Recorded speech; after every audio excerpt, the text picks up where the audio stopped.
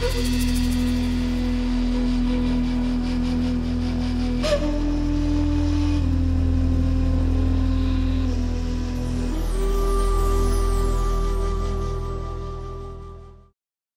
everyone, it's Jabari here.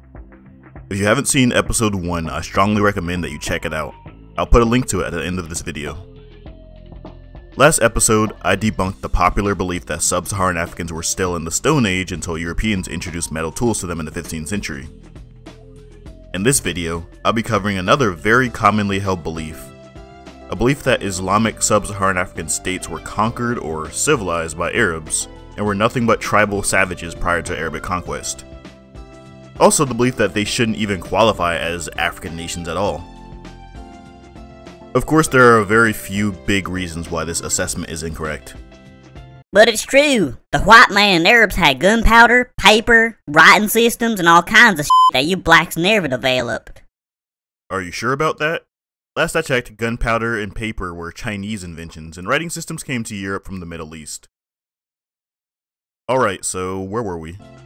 The Middle East has traditionally been the focal point of the world's major innovations, and Middle Eastern peoples have always been the ones to spread them to other parts of the world, with progress into Africa being significantly slower due to the Sahara Desert. While most North African civilizations were almost immediately conquered and converted by one large wave of Arabic invaders shortly after the founding of Islam, nearly all African states south of the Sahara were founded by black African people and ruled over by black African royal families, whether they were Islamic or not. Those that were Islamic were almost always willing converts.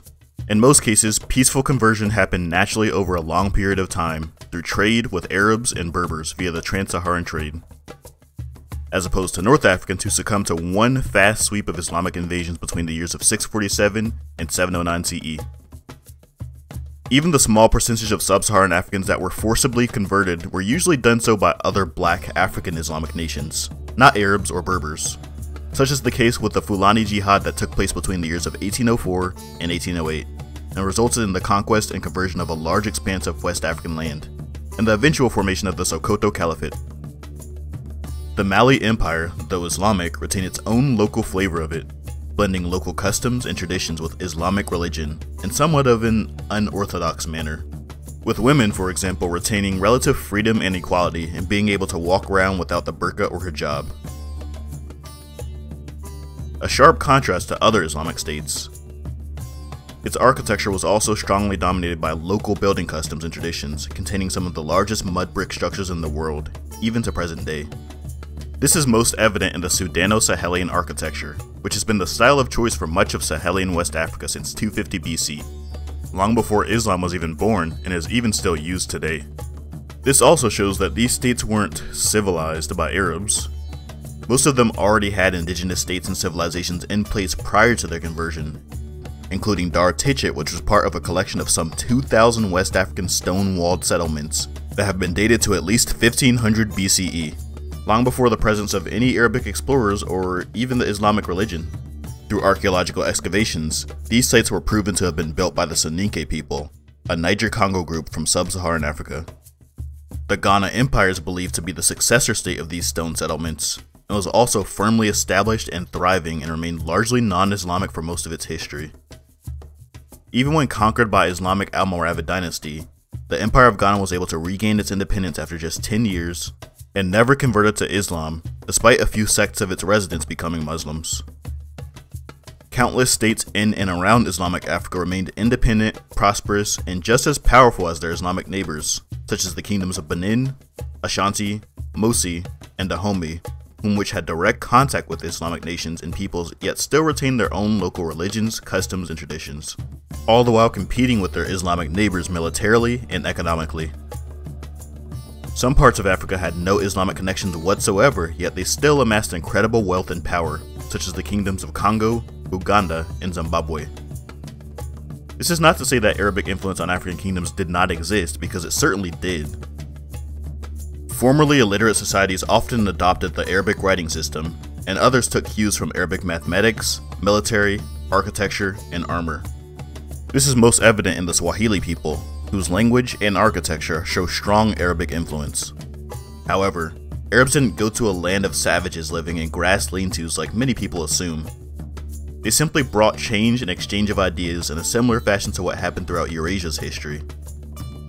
In fact, Europeans had no farming, no metal tools, or any domesticated animals until the innovations were brought to them from the Middle East. Even after the formation of states like Greece and Rome, Europeans still continuously borrowed from innovations that were brought to them from the Middle East, such as compasses, gunpowder, and paper, which in turn, the Middle Eastern people had adopted from the Chinese. Gunpowder was brought to Europe through war and conquest in the 13th century during the Mongol invasions. Christianity is also something that has its origins in the Middle East. Even our modern numerals of 0 through 9 are referred to as the Arabic numeral system, and were introduced to the West from Arabs who adopted and adapted them from a similar set of characters that originated in India.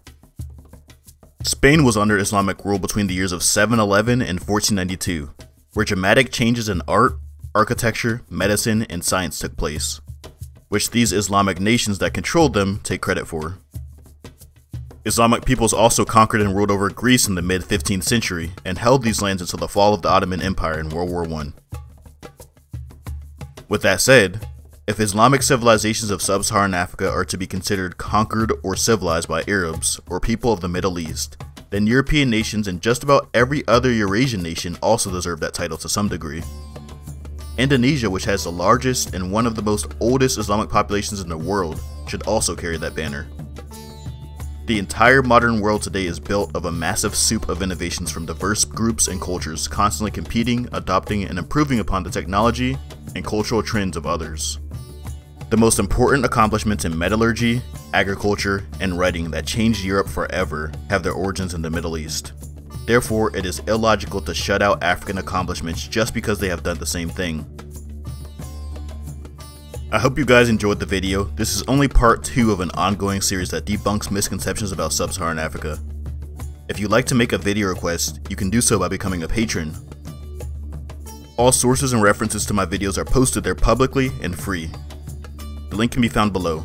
And always remember, we don't come from nothing.